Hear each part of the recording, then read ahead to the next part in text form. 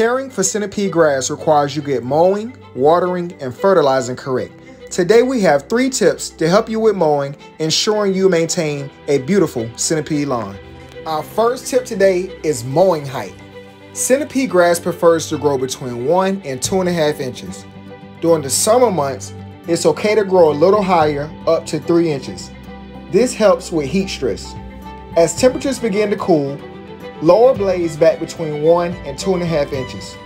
As a rule, go as low as you can without scapping your lawn. Our next tip is mowing frequency. Centipede grass grows very slowly, earning it the name lazy man's grass. This being said, you still need to cut your centipede lawn at least every 14 days. Ideally, 7 to 10 days would be a perfect mowing schedule. However, as long as you cut every 14 days, that is frequent enough to ensure you maintain a healthy centipede lawn. Our final tip today is basic mowing practices.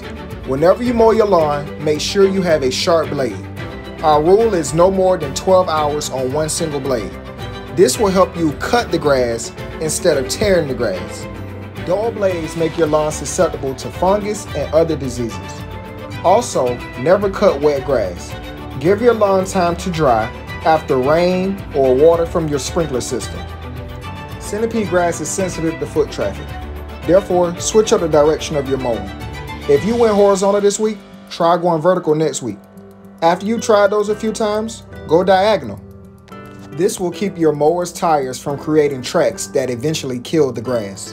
Finally, never cut more than 1/3 of the grass blade at a time.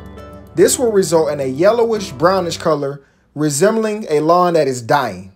If you follow these practices, this will ensure a green, lush centipede lawn. Thank you so much for watching to the end. Please subscribe to our channel for more info on all things centipede grass, and we'll see you in the next video.